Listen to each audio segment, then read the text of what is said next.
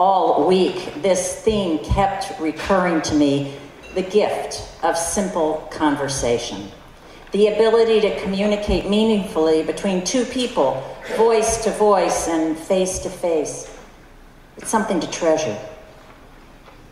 We held Joy Natoli's memorial service in the sanctuary on Thursday.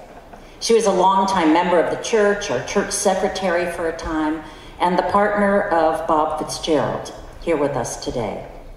Joy Natoli lived her name, we were told, at church retreats at Glastonbury Abbey, on adventures around the globe, serving as a Peace Corps volunteer in Malawi, Africa, savoring excellent music. But as time wore on, she began to suffer from dementia, perhaps Alzheimer's, and the old ways of conversation with Joy grew harder. When her daughter moved her to Hawaii, it became harder still for those of us in Boston to share adventure the same way, exchange ideas, conversation, meaningful exchange between two people. Of course, it didn't end entirely. Humans always know when we're loved and valued, even if the specifics aren't quite clear. I've heard a story from one of you that when her husband couldn't recognize her anymore, he said something like this: I know this is a very important person who loves me. Our eyes can still speak. The tone of our voice can still communicate. Joy's daughter wrote that before she melted into a sleep state, Joy Natoli opened her eyes from her unresponsive place and held my gaze for what seemed like an eternity, and I knew she was saying goodbye. Being able to have a conversation with another person, especially when we can use words, hear one another's tone of voice, be with them in person, see their eyes, it's a remarkable privilege. And it strikes us with special force at life's end. I've been seeing the miracle of conversation from the vantage point of the very beginning of life, too. Because my husband, Bob, cares daily for our infant granddaughter at the parsonage. She's a little over 3 months old now, and it's as if we're watching the trees and flowers bud this spring. Daily, if we're attentive, we notice a little more growth. I don't think I saw it when I was raising my own children, so sleep-deprived, but this time around I am aware that newborns really cannot volitionally smile or even make sounds. What I interpreted as a smile at first was undoubtedly just a gas grimace, and the sounds from my children's mouth were pure instinct initially. But that does change, of course, and conversation begins. A meaningful exchange between the baby and another person, a smile. You look her right in the eye now, and you'll elicit a beaming smile in return. And when you hold that gaze and that smile, and then our words coax from her sounds that she's choosing to make now, back and forth between us. It's a whole new skill the baby has. But if I look away, or if my eyes have a distant, rather distracted look, rather than one of full and attentive love, then her special sounds and smiles just end. Babies know when we're fully engaged. Conversation, the meaningful exchange between people, when we are fully engaged, it's such a gift. Do we treasure it while we have it? This remarkable human ability to just have a conversation. Of course, all conversations are not pleasant. Some are brutal and leave scars. And at least for me, even this week, I know that fear can prevent me from picking up the phone or suggesting a get-together in person. It seems easier somehow to email or text or avoid the hard topic altogether until I figured out maybe exactly what I want to say. And isn't it worlds easier to talk about someone than to talk to them? And if we ever do engage, it's far easier to talk at them than to really listen. We humans are remarkably multi-talented, not only gifted with this profound ability to have conversations, but also with amazing rationales for avoiding them. Philip and the Ethiopian could easily have avoided their conversation. A rational person could have come up with any number of reasons it would never work. Philip is first mentioned in the book of Acts when the early church is forming. Philip was not one of the original 12 disciples. He's a Hellenist, a Greek-speaking disciple who comes on the scene when a conflict breaks out in the church. I know it's hard to believe, conflict in church among people who all love God. Some people are so discouraged by church conflicts, but since we're all human, differences are inevitable. And the question is how we try to resolve them. In the conflict that involved Philip back then, the Hellenists have complained that their poor aren't getting as much in the food line as the Hebrew-speaking poor. Peter and the other disciples explain that they really cannot personally wait tables because, well, they're called to pray and to teach and to sort out what happened on Easter. How do we explain it? But they ask, might there be others suited to this task? People, they say, who are filled with wisdom and with that same godly spirit that filled Jesus. Maybe it'll be a mix of like a hospitality and community action board all put together. And so a nominating committee is appointed, and an annual meeting is held, and the first caregiving team is selected, and Philip is among them. The Ethiopian, though, he's a very different man, it seems, certainly not a table waiter. The Ethiopian is a royal court official in charge of the Ethiopian queen's entire treasury. He is rich to own a whole scroll of Isaiah by himself, usually held only in a temple. He is riding a chariot rather than walking, and he is clearly highly educated because he can read. The Ethiopian is a sexual minority, a eunuch, a castrated man, perhaps by birth, by accident, or perhaps because, as a requirement of his office, working very closely with women, including the queen, he must be castrated. Whatever the cause, temple law has at points kept people like him out, calling them impure, though interpretations vary. The prophet Isaiah himself, who he is reading, foretells a time when eunuchs will be embraced fully, joyfully. The Ethiopian is likely dark black, the color of those living in the distant south, 2,000 miles away. He's a visible foreigner, immediately distinguished from the Greeks or Hebrew-speaking Jews in dress and speech.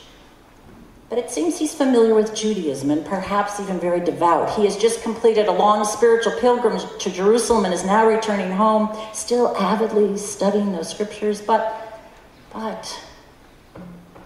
could the Ethiopian and Philip really be expected to engage in a meaningful conversation?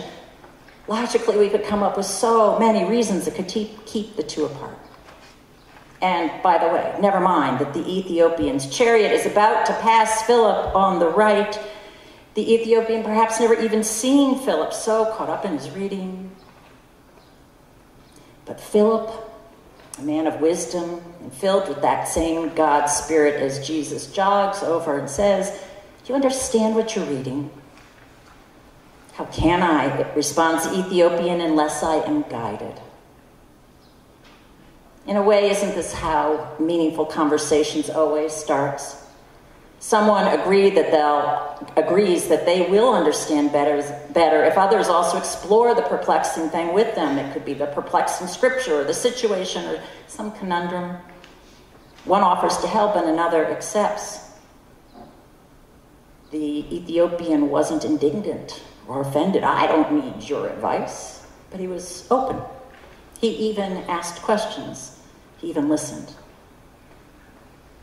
I have loved seeing this at King's Chapel this year, and my heart has sung. We've taken on 3 hot topics: a bylaw change concerning how new members join, a bylaw change to the words of our covenant, and a proposal to collectively, as a whole congregation, focus on 3 community partners so that we can deepen our connections to them and develop meaningful conversations and relationships with them. Of those 3 topics, of course, we've had many different opinions and concerns, but on all 3, we keep coming back to have conversations, time and again. I saw you listen, I saw you ask questions, I saw you change your minds. The proposals themselves were altered based on the feedback. It wasn't decision-making by a small group of people. your minister, or a warden. In fact, I think that's how it's always been done here at King's Chapel in the moments when we have progressed the most fully. Think about it. When James Freeman came to be the reader of the prayer book after the Revolutionary War, and he proposed massive changes. He preached about them, and then the question was, would people agree? And so line by line, they looked at the prayer book, accepting some of his ideas, voting others down. It was done as community. The same way in 1920, when this church went from having only people who owned the pews getting a right to vote. There were a number of women in the church, and after many years, they urged upon the vestry, and it was adopted, that those who participate regularly in worship here, not just those who own the pews, can vote. And so the Society of King's Chapel was formed. It's decision-making by everyone here. So this time around, it hasn't been enough to shoot emails out.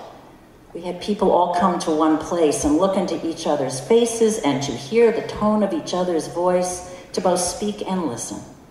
And through this process, we were going stronger as a community of love. It took months, and of course it wasn't perfect. But what I've noticed is that even those unhappy with some of the outcomes, if they have participated in the communal conversations, well, they've understood them better and accepted a decision that might be disappointing to them. Why? Because it turns out we're not just voting on a specific issue, but we're having meaningful conversations about what this place means to us, how we want to save this special community that we have, and also want to welcome all, even if they bring some new ideas, how we want to honor our history, and at the same time be a vital, beloved church community today in 2018.